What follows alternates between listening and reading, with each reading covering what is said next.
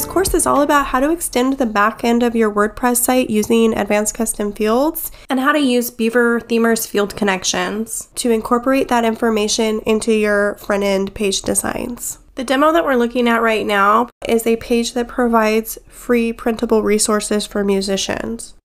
And we are going to rebuild this from scratch, but before we dive into doing that, I just want you to have a firm understanding of the broad strokes of how this is all put together. One of the major features in advanced custom fields is the ability to create custom post types.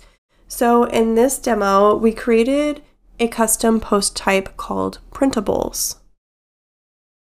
Here's the list view of all of our printables. And I'll just click on here so you can see what one of our Printables posts looks like.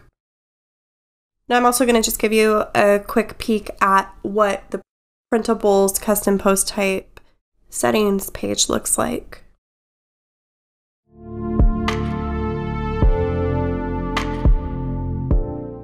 Another one of the main features included in advanced custom fields is field groups.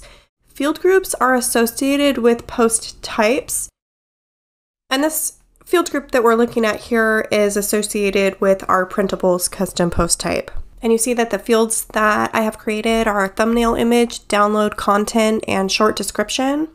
So if I go back over to one of our printable posts, those things are populated on the editor. So we have a space to upload a thumbnail image, we have a space to upload our PDF file, and we have a space to show the short description of that post. Another advanced custom fields feature that we're going to be working with is taxonomies. And we know taxonomies from the native WordPress editor as categories and tags, but with advanced custom fields, we can extend this a little bit and customize it to our particular needs. In this case, we're just going to keep it simple and follow the categories and tags convention. So let's move over to the front end of our site and see how advanced custom fields ties into Beaver Builder and field connections. So here we have an archive page built with the loop module and 3 field connections. Now when you have Beaver Builder and Beaver Themer installed on a site, and you see a little plus sign here next to one of the fields, that means that you can hook up a field connection to plug in dynamic data onto that field. So in this case, all of that dynamic data is coming from those advanced custom fields settings that we set up on the back end of our site. So that's an overview of how this is all put together. We're going to start with a fresh WordPress install and build this out together.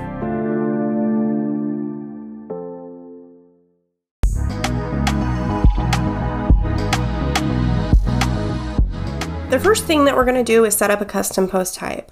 And for this demo, we're not going to do anything fancy. We don't need to open the advanced settings. We just need to choose a plural and singular name for our post type. Now we can add a field group to our post type.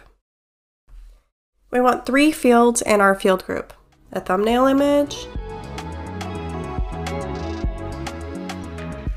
the second one's going to be a file. This is the PDF file that people can download.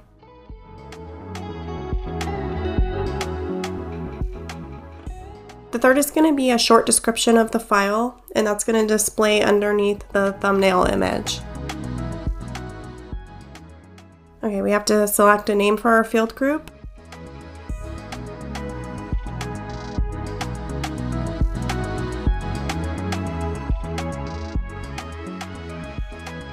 And we just need to assign our field group to our Printables post type. Now we're going to move on to configure our taxonomies. I'm going to keep things simple and we'll just use the standard convention of categories and tags.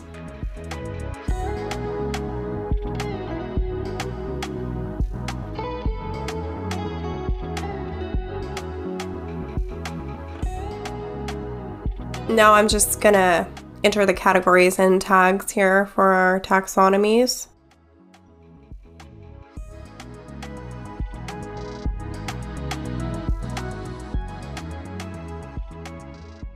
Now we're ready to add our printable posts. I've started with an Airtable base that will keep me organized with my content.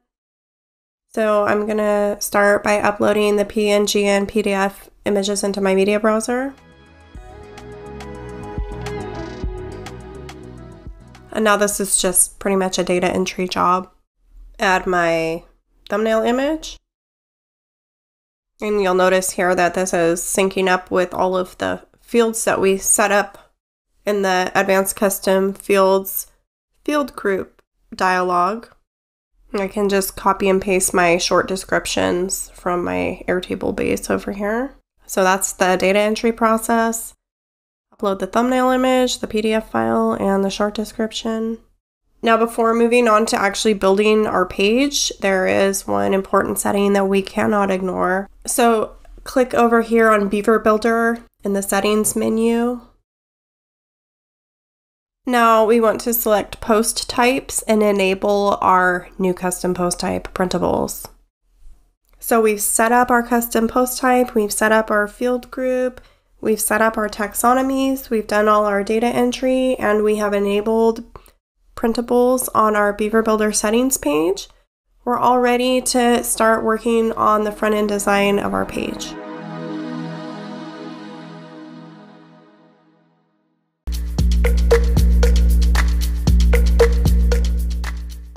So when we're done, this is what our page is going to look like. In this video, we are going to build out the archive page content grid down here using the loop module.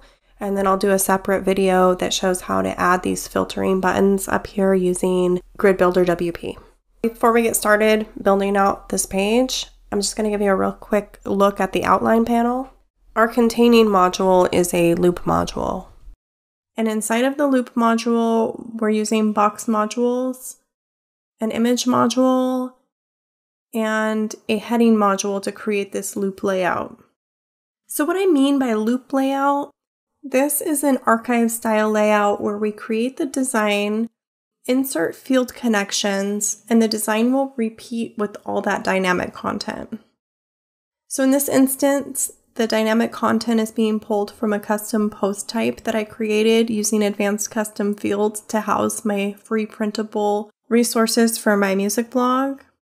But this would work just the same if we're pulling dynamic content in from blog posts. So let's go ahead and recreate this from scratch. And that's going to start with a blank page. And next I'm going to stack up all of the modules that we need. So the outermost container is going to be a loop module. We'll choose the blank preset for the loop module. Inside that, we're going to put 3 box modules. We need to make sure that the direction of the parent container is set to column. One of them is a parent container with 2 children inside. The top child container has a photo module and the bottom child container has a heading module. So now that we have all of our modules in place, I'm going to just circle back and start stylizing them. And this is a very non-linear process, so that's why I've provided a PDF guide that lists all the styling and steps that you can refer to as well. I'll also put the template file on Assistant Pro so that you can grab that if you just want to use this template without having to stylize it. So here I am on the uppermost child container, adding that periwinkle color. Now the bottom one is going to have a black background color. Let's open up the parent container and get rid of that gap there because we don't want that. Now, as long as I'm in the parent container, I'm going to add the border radius. And the box shadow. Now for the children containers, we want that radius to match around the outside. Now let's add in that field connection up here in the topmost child container so that we can see our little thumbnail image.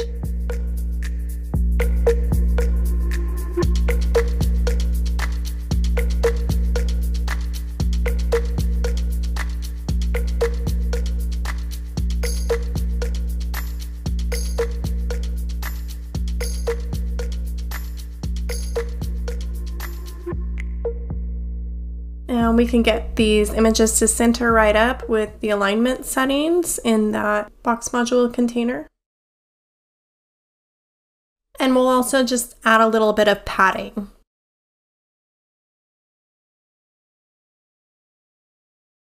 All right, we're looking pretty good in our topmost child container. Now let's work on the bottom one, the black with the black background. So just like that periwinkle one, the black one, we need to adjust the border radius to match the parent container.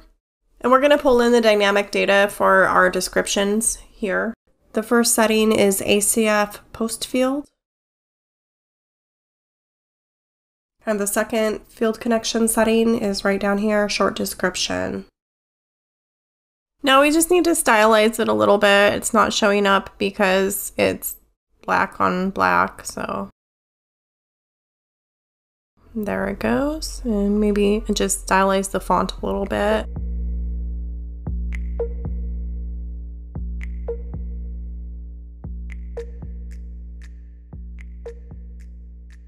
And we'll go back into this box module to set the line settings to center.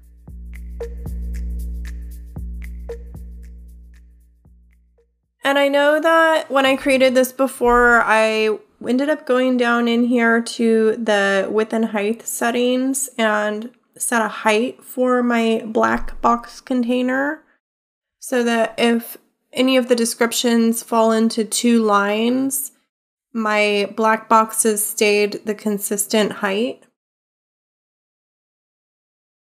Next, I just want to address some of the spacing issues here. Space evenly on the parent box container is going to fix this issue that's happening with the landscape versus portrait orientation on the images, so that all the black boxes fall down to the bottom. And then I need that periwinkle color to cover the full container. So on that child container there, we're going to set flex grow to 1.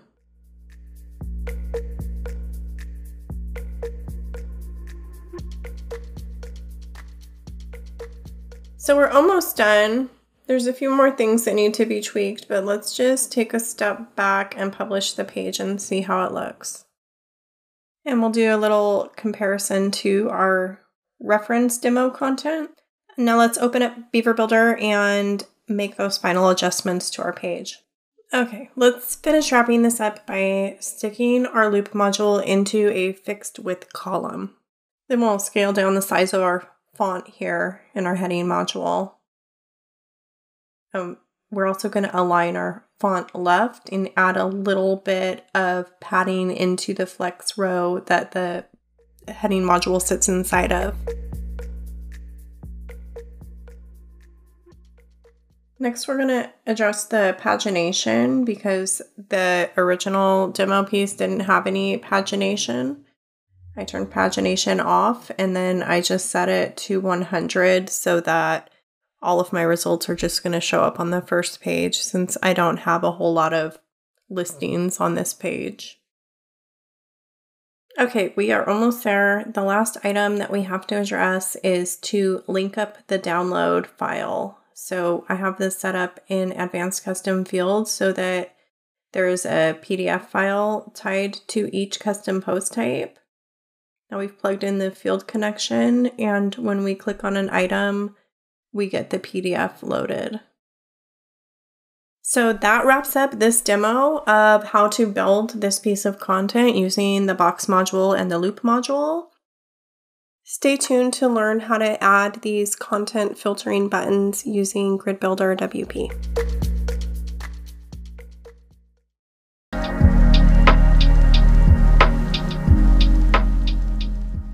Now we're going to set up our grid filter using Gridbuilder WP.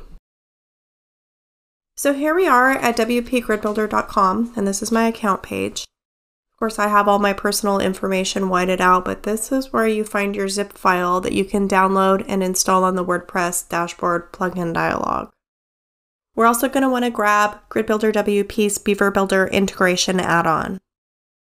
So back on our site, this is what our plugin stack looks like, and the two components that we're going to be working with in Gridbuilder WP are facets and styles. And you can see down here that we've activated our Beaver Builder add-on. So I've set up two facets, but the only one that I'm using right now on this Printables page is the one that's called Printables Tags. And these settings are all pretty straightforward, so I'm not going to go into too much detail here. So let's move on to the style settings.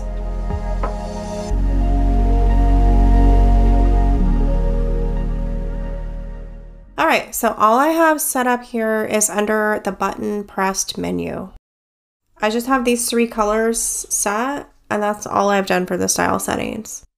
Now we can jump into the Beaver Builder page builder on our Printables page. I'm just gonna get rid of this Gridbuilder WP module and stick in a new one. And this is super easy to set up. There is only 3 settings that we need to choose here. I'm really happy with the way that Gridbuilder WP works with the loop module in Beaver Builder. And we're all done setting up our loop module grid filter buttons.